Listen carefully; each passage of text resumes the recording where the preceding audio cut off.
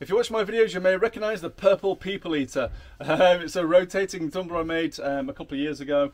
So it's filled with abrasive materials. It rotates and it basically can rust off anything you put in it. Today we're going to be cannibalising it. So we're taking it apart. We're going to reuse what parts of it we can, and we're going to turn it into a vibrating tumbler. Let's see how it goes.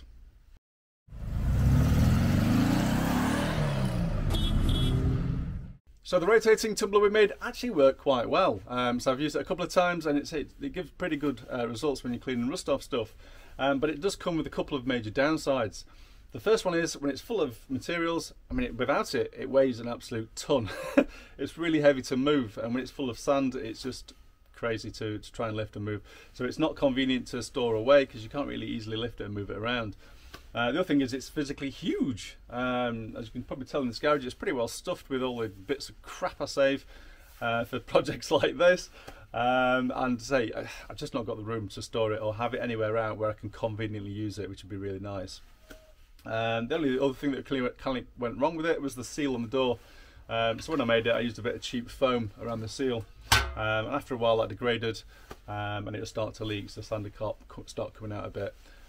So you could probably fix that by using a decent quality seal, but I'm just a tight arse and I didn't. But yeah, so yes, but I think what we're going to do is we're going to take it all apart. So we're going to use what parts we can again.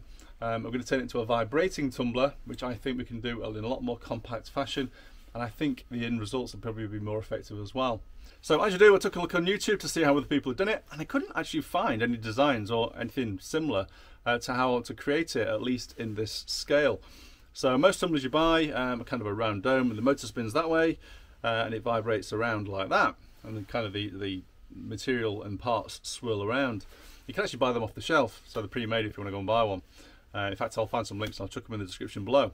However, I actually want to do one in the same plane as this, so lengthwise, and the only ones I could find were industrial units, so things in massive workshops and factories.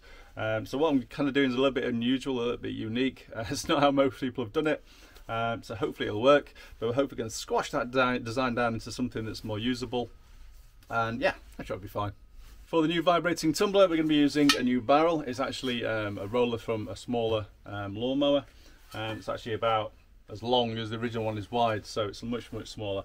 To be honest, the stuff I tend to do in this garage, I never needed anything as big as that. I just didn't. So most of the things I tend to do is nuts and bolts and maybe tools and stuff. And this should be more than big enough to do that. For a motor, I'm not sure if I'm going to use the original one or not. I don't actually think it'll spin fast enough to be as effective as I want it to be. I have, however, got a couple of washing machine motors, so I'm happy to chuck those on. This is out of a vacuum cleaner. It's not tested, however, and this is actually the original motor from the lawnmower.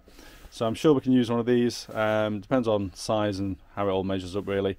I'm somehow going to have to create a counterweight which runs off the end of the motor. Now I'm not sure if I'm going to create something separate which this drives, or if I'm just going to hang a weight off the end of the motor itself. I'm not really sure how much abuse the bearings in this will take, so it may just destroy it in no time at all. I've really no idea.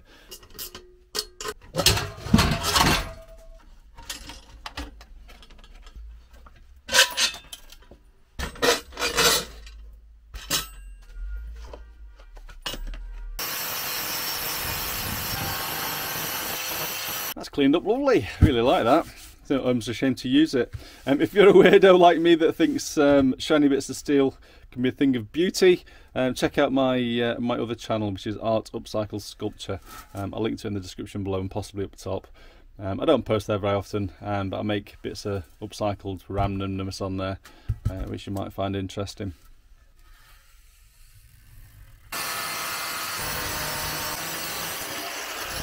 I've removed the central spindle and the two bits off the end. I haven't filmed it because I didn't want people to copy me doing it. Basically, I had to take the guard off the angle grinder to get in there. That's not really something I recommend. Now, I've got them cut out as a lid. I'm not really sure it's actually necessary. So I'm probably going to build it without the lid on for now. Let's see how it goes. I'm not sure how much dust and stuff it'll create. I don't imagine it'll be a lot, but I just don't know. Never built one of these before. And also, I don't really want this rattling because it's going to rattle like an absolute nightmare unless I make it tight. So for now, I'm building without it, so we may put it on towards the end of the build. For the springs, I'm using these. I've got a big bag of springs I've saved from my boys' trampolines over the years. I saved all the metalwork and stuff off them. These ones are a lot stiffer, and these ones are a bit more flexible and bendy, so I'm going to go with the softer ones for now. For the frame, I'm going to be using this, which is relatively lightweight balustrade or railing. A mate of mine gave me a few pieces which was discarded when somebody had a balustrade fitted, so free of charge. Thank you very much, Nigel. Got some 30mm washers I'm using just to hang the springs from.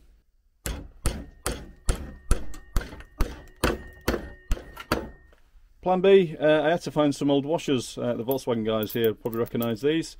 For whatever reason, the new ones I bought all started snapping.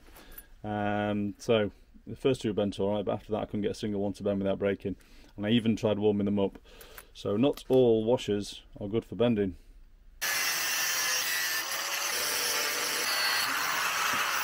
So that's the big plan. We've got our washers for hooks, we've got our springs on there.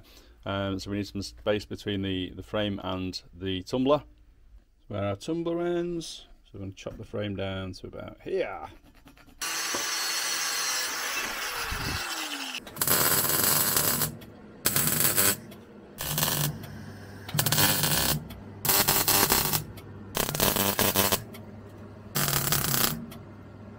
So frames together, springs are on, barrel's hung.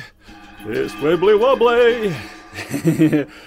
So next, we need to make some kind of weight for the bottom. So when it spins, it causes the barrel to vibrate. To make that, I'm going to be using this old coach bolt from my box of bits and a couple of the bearings from the original tumbler which we've taken out. It doesn't quite fit, so we're going to need to take this shaft down a little bit so they slide on nicely. I don't have any fancy lathes, so we're going to have to get a bit creative.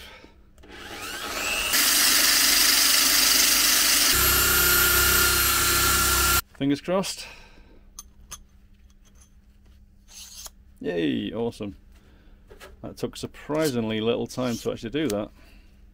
So this is one of the arms from the original tumbler and the bearing retainer of the bearing that I made for it. And that is going to be chopped off and attached on the bottom, something like so. I'm going to have to make it boltable for now, because I'm not 100% sure of the height or the distance from the barrel I'm going to need, and also to remove the bearings and potentially alter the weight on the shaft itself. I have to be able to take it apart to do that.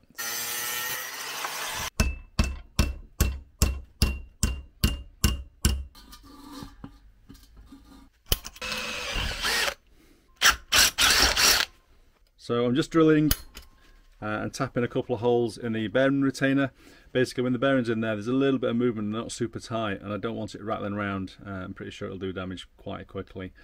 So I'm drilling and tapping these using a combination drill tap. I got these particular ones from RENNIE Tool Company on eBay. I'll put a link below. They work very, very well. I'm very impressed with these ones.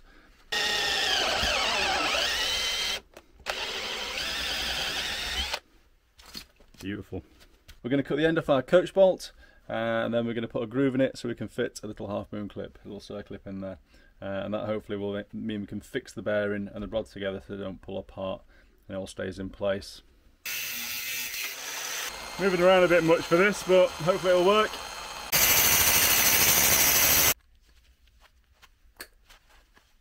Excellent. Got our clip, got our bearing on. That will eventually be sitting in the holder like so. Oh, no, no, no, no. Okay, so we've got our bar, got the clip on the end there, look. Put our bearing on. We've got a second groove cut in there for a second clip. Should retain the bearing in place. So all I need now is some kind of counterweight on here so it spins around and causes the vibration. I've got this bit of off-cut steel which came from one of the barrels earlier which I cut off. It's got a fair bit of weight to it, so basically I'm just thinking of cleaning it up and welding it on the side there. I don't really know how much weight I need to have hanging off the side of it to cause an effective vibration within the tumbler itself. Obviously the heavier and the denser the material I use, the more energy I'm going to have to put into there to make it effectively tumble. Right, the parts. We've got our little holder. I'm not sure if these bolts on the side will actually stay in place or they just vibrate loose.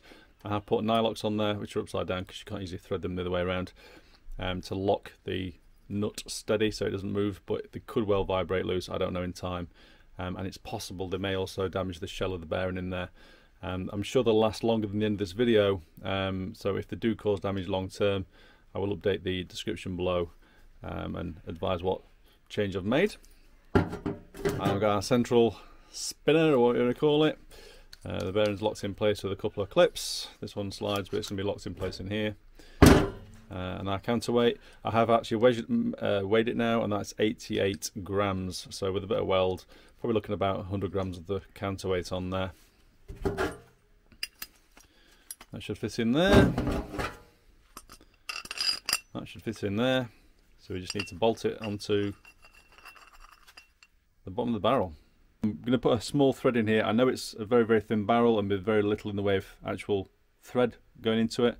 But I'm hoping by putting the bolt through here and threading it through it and then locking a nylock on the inside, it's just going to help lock things in place and stop them vibrating loose, because this thing is going to be shaking around like crazy.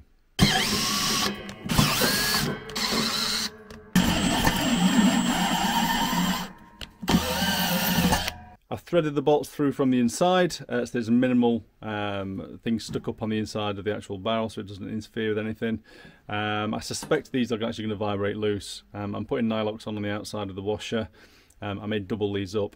Ultimately, once this is all working and if my weight's doing its job, I won't need to take it apart again, and I may just actually weld it in place so it's permanent. Oh, no, no, no, no.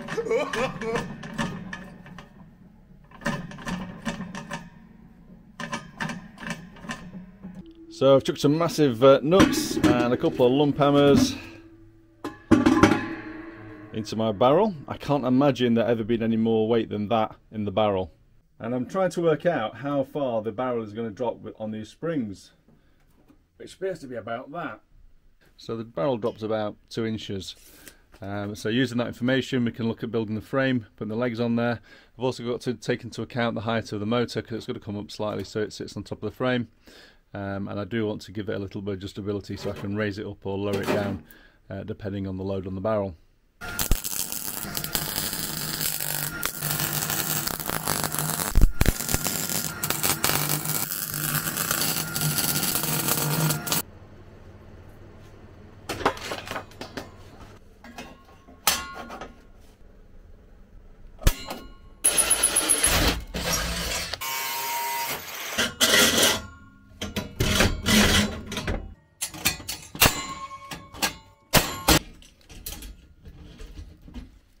The barrel is currently weighted down about 5.5 kilograms, which gives us our approximate height. So I've set the motor roughly where it needs to be.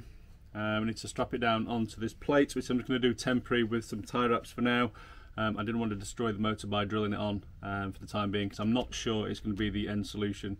When I used it with the rotating tumbler, it was far too powerful, and it may well be for this as well. To create the flexible link between the motor and the barrel, I'm using a bit of radiator hose. So I've gone through my big collection of cast off bits of hose, and I managed to squeeze this particular one onto the end of the motor, which is quite a big spline to go onto. Unfortunately, to downsize it, I used another piece of hose which will actually go inside there, just, and then so I can clamp it down. A bit of one of the cut down bolts we used earlier, so that should go in there, all being well. Bit of a tight fit, that'll go in there.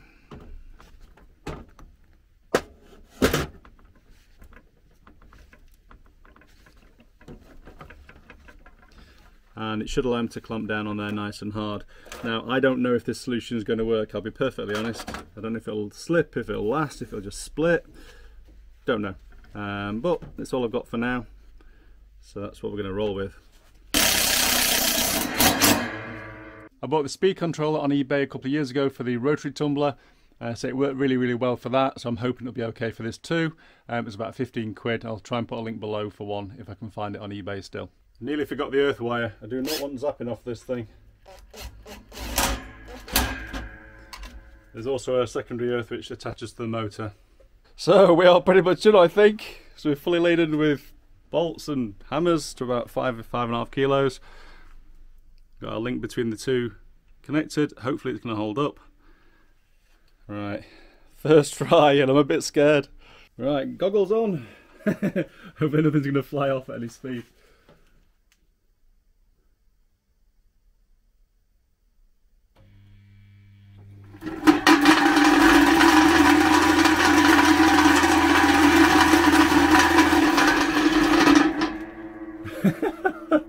Oh, it's kind of terrifying. Hopefully it won't be so noisy when it's got media instead of hammers in there. So there we have it, my vibrating tumbler. Have I achieved what I started out to do? Not so sure. So in terms of noise reduction, with hammers in, it's still quieter than the old one. So yes, I have for that. But it's not exactly the compact design I initially wanted to do.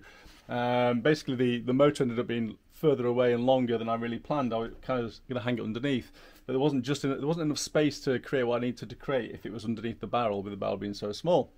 Hence it's offset, and it's quite a long machine. It is, however, quite narrow, so hopefully I can push it against a wall in a corner somewhere and it won't be too obtrusive in the garage. If you want to put your hand in your pocket and do away with the complication of the washing machine motor and creating something that's going to cause it unbalanced and probably be ultimately more reliable long term, you can actually buy a kind of a wobble motor or something. I'm not sure what they call it, but it's a sealed unit, complete unit, and you bolt it to the bottom of the tank, turn it on, and it vibrates.